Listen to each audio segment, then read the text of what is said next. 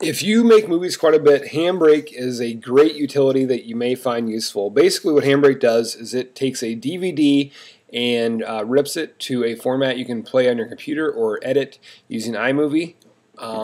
Also, you can use Handbrake to convert to different file formats. You can take a .mov file and convert it to an MP4, or convert a file to a video file to a size that will play nicely on your iPod. So what I'm going to do first here is I have a DVD inserted into my drive. I'm going to go ahead and show you how to rip a DVD to your hard drive. So the DVD is on my mounted on my hard drive here, or mounted on my desktop, I should say. I'm going to go ahead and open up Handbrake.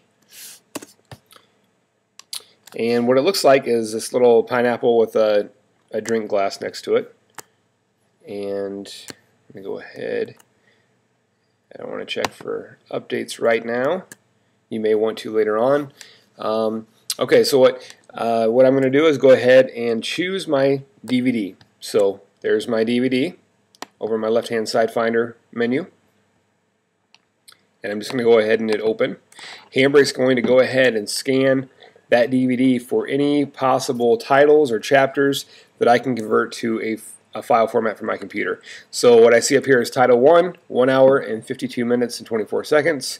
There's different chapters, so if there's multiple chapters on the DVD or titles on the DVD, you can go ahead and choose those by clicking the options here. So destination, that basically tells you where the file is going to be saved. You hit browse. Right now it's going to save it as the name of the DVD on the desktop. So I can change it to whatever I want.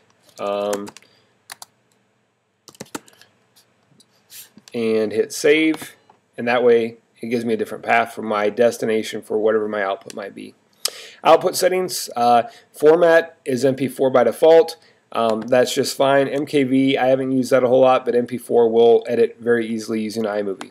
I can also check these boxes here. If you move your mouse over the top, it gives you some screen tips on what those actually mean. I would suggest just staying, if you're planning on just editing the footage on your computer, stay with all the defaults. Down here there's customizable video bit rates and target sizes and that sort of thing. That's a little bit more advanced. The presets over here on this top right hand corner basically covers all of this information at the bottom. If I click on toggle presets, you should see like a little sliding menu that pops out the side. Right now it's selected for normal profile. There's also Apple profiles for the iPod, iPhone, iPod Touch, that sort of thing. So if I click through these here, you'll see if you watch this window down here that a lot of the options will change. But for these purposes I'm just going to go ahead and hit normal. So now for the most part I'm ready to go. All I've done is selected my chapter or my title, added a path on where to save the file, and the format. So I basically kept everything default except for changing the file name and selecting my title. The title that's selected will be the longest one by default on the DVD.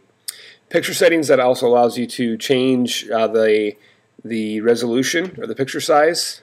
Preview window will show you a preview of what it's going to look like. Activity window. And that basically kind of shows you the code of what it's doing behind the scenes. So all I need to do now is hit start, and it's going to read my DVD. And if you look closely down here at the bottom, it says the queue is scanning, and now it says encoding past 1 of 1. So now when it is finished, I will have a file on my desktop called trialrip.mp4. I can import that in iMovie and go ahead and edit. So that's Handbrake in a nutshell.